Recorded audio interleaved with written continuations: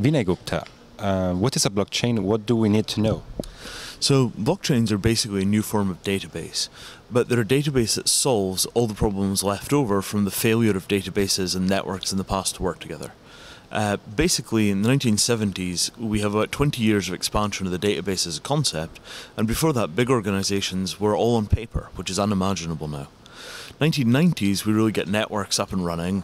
You get the internet, you get the web, you get Amazon, and all of this stuff. You know, there's this huge blooming forward, and now that revolution is more or less stable.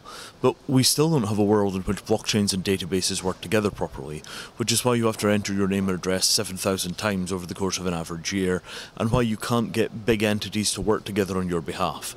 Your electricity company can't talk to your bank, can't talk to your government, can't talk to your credit card company, and as a result you wind up constantly having to broker information and ship it around by hand, and blockchains potentially get rid of that. You said we need more transparency. What do you mean with that?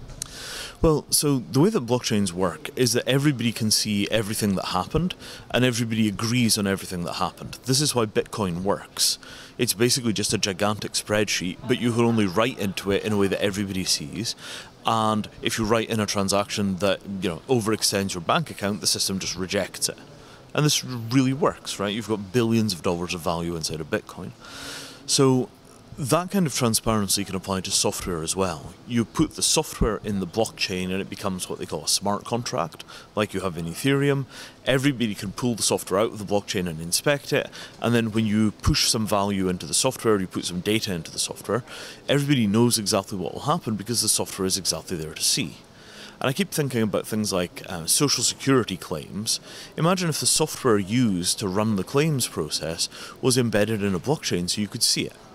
So you take all the data that's stated as fact, you put it in a blockchain, you take all the software that processes these facts, you put it in a blockchain, and you could wind up with a completely transparent social security system.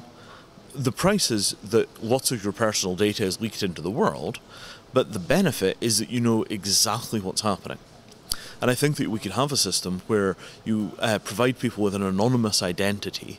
So the information is in a blockchain, but you can't tell what human being it refers to. And then, apart from not knowing which account goes with which person, we could have a transparent welfare state.